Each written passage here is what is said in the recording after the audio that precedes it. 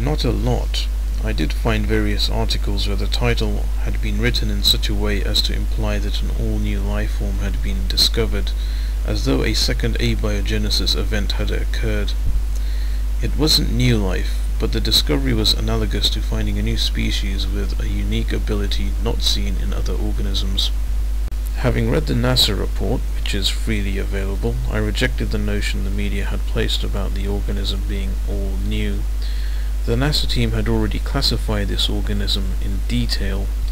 They called it Gamma-Proteobacteria G-Phage-1 extremophile.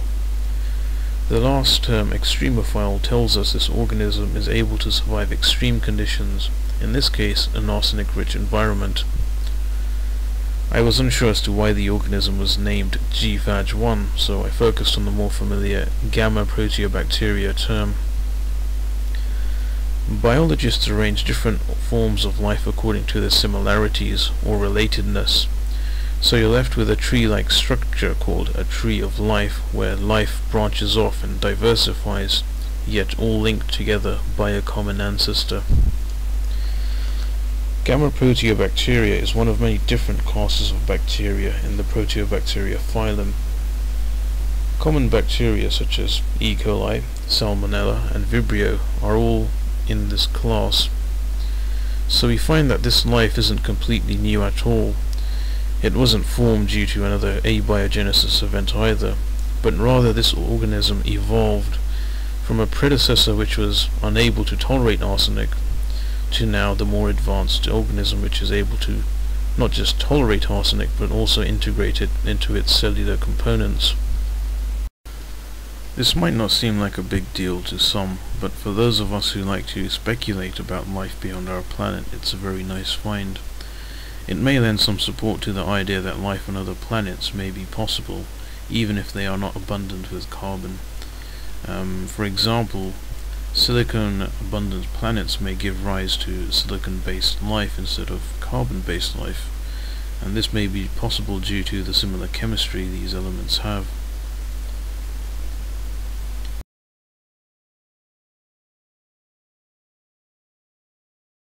To understand why, we need to look at the periodic table, where you will find that the elements are arranged in groups. The reason they are arranged in such groups is due to their similar properties. Have a look at the first group, the alkali metals. A common school demonstration is to show how alkali metals react with water.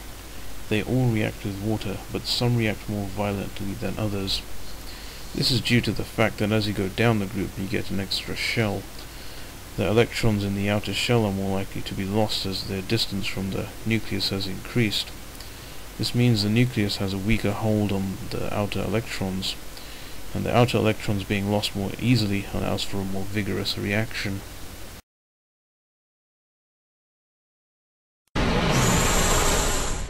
Whether you've left school or you're still at school, you can appreciate the sheer fun and mayhem that chemistry can be. There's so much to it. Bunsen burners, mixing chemicals. Very nice. Now, you may have been allowed to mix very small amounts of lithium with water. You may, if with a responsible adult, have mixed H2O with sodium. And you may, under very strict scientific control, have witnessed potassium mixed with water. But the odds are, if you have, it will only ever have been on one of those rubbish science videos. There you go, mate, present. Oh, thank you very much.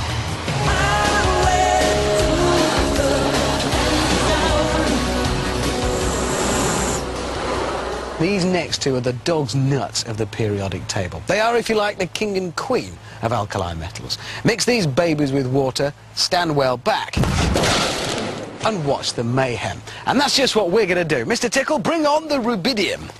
Here it is. Is that it? Well, it might not look like much, Richard, but it's a highly reactive metal. It's sealed in this glass tube under argon atmosphere conditions, just for safety. Right, so what's going to happen when you drop that in the water? Well, imagine, if you will, letting off a hand grenade in a bathtub. Righto, I'm off. Have that. Okay. Good luck. Okay, Tickle. Drop the rubidium in the water. Stand by luck, everybody, this one's going to be bad. 2 grams of rubidium will only react when our specially designed vial dissolves in the water, which gives John a few crucial seconds to get into our safety zone.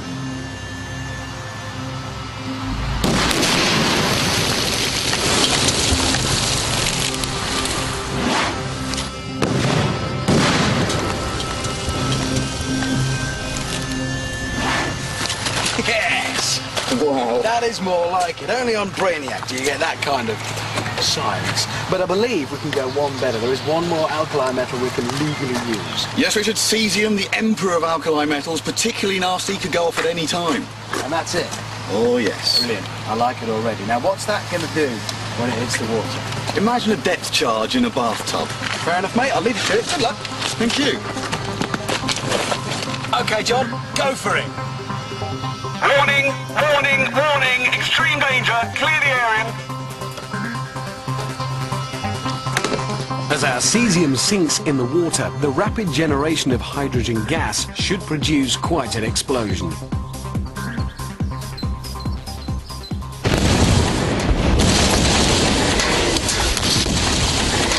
And it does.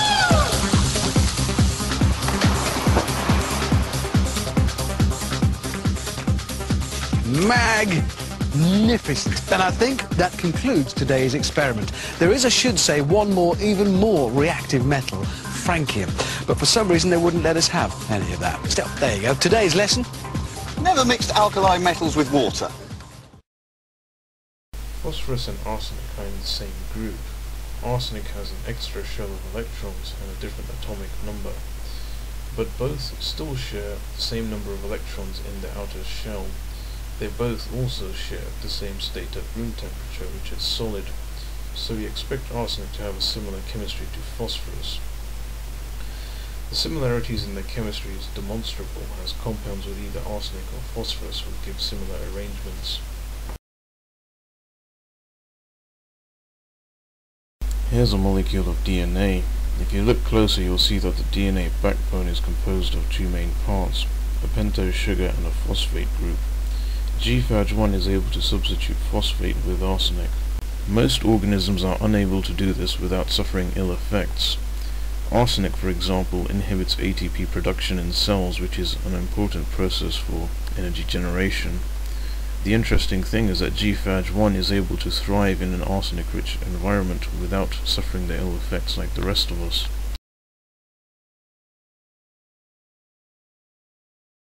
We use biotechnology to make organisms do the work for us. Such examples in development are biomining and phytomining.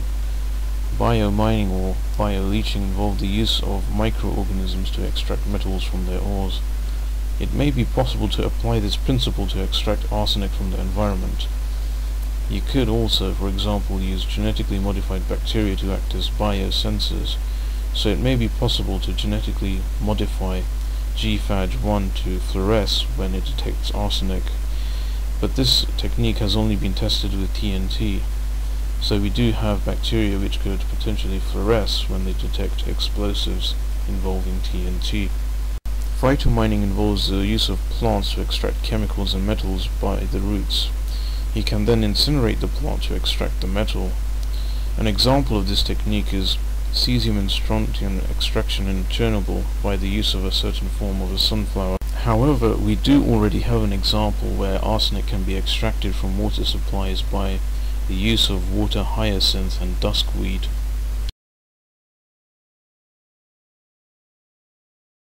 Richard Charnock was taking a group from the All Hallows Catholic High School on a trip to Italy when he heard about the comments from the Vatican astronomer. I think it's preposterous that they're saying that. You know, there is one humans that God created. You know, we come back to the Bible. He didn't create Adam, Eve, and E.T., did he? It's Adam and Eve. What if the aliens come bearing the crosses and showing the Bible? What if, will y'all change and say, oh my God, I was wrong? That would be pretty impressive evidence.